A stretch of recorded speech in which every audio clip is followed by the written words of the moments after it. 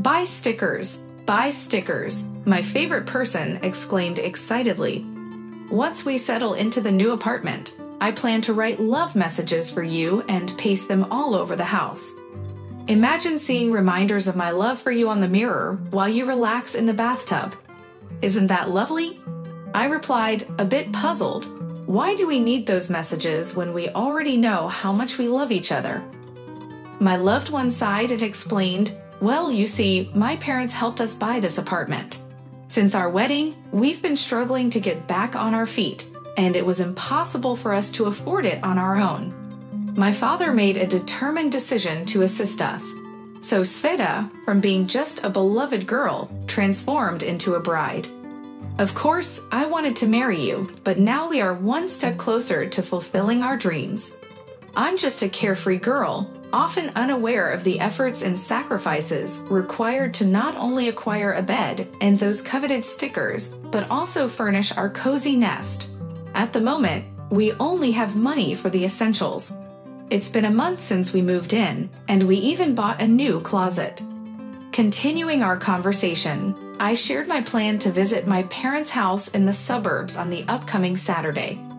However, Svetka decided to stay home since she had her friend's birthday celebrations to attend. Since the gift was already purchased, she didn't have any other errands to run.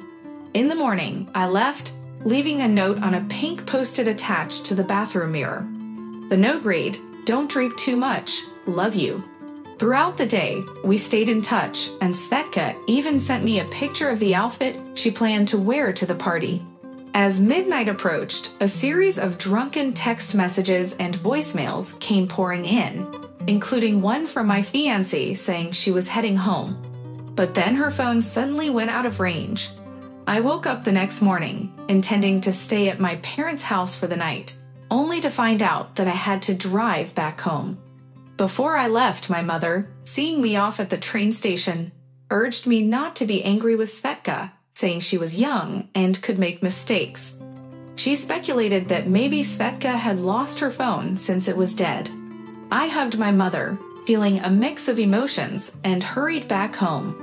Quietly unlocking the door with my key, I entered the apartment. The place was eerily silent. I peeked into the bedroom only to find my fiancé snoring and fast asleep. The lingering smell of alcohol indicated that she and her friends had quite the night last night. Closing the door behind me, I made my way to the kitchen. I turned on the kettle, cooked some eggs, and poured myself a beer. As I picked at my plate, I noticed some pink notes on the table, accompanied by a pen and a teacup that had already gone cold. Curiosity piqued, I decided to address these notes before diving into my breakfast. I vaguely remembered Sveta mentioning a love letter. I hurriedly made my way to the bathroom, only to find what I had left there yesterday morning. I'm not sure why, but I felt a pang of disappointment. I tore the note off the mirror and tossed it into the trash. However, the most significant message of my life was waiting for me as I pulled up a chair. A pink note, written in someone else's handwriting, read, "Sorry man, I didn't know." Stupor quickly transformed into rage. I stormed back into the kitchen, desperate to release my anger on anything within reach. It was a relieving moment when Svetka woke up and emerged in the hallway. I quickly approached her, handing her the note I had discovered under the toilet seat. I couldn't help but feel a mix of fear and frustration as her initial shock gave way to a momentary sense of relief. Was it even worth asking? I attempted to maintain my composure, but my efforts were ineffective. "Sorry, we had too much to drink." "I had too much to drink," Svetka mumbled, attempting to justify her actions. "It's just that there were guys there, and the girls asked me not to mention that I wasn't single. You know, it was like a bet, but they wanted to find someone else." "Did you really cheat just because a friend asked you to?" I questioned, struggling to understand her reasoning. "It's not like I didn't want it, the alcohol. I don't even remember if it meant anything or not. The last thing I recall, I mentioned that I lived alone and gave him my address. He called a cab and said he would walk me out," she confessed. But apparently, it led to more than just walking. I summarized, my disappointment becoming increasingly apparent.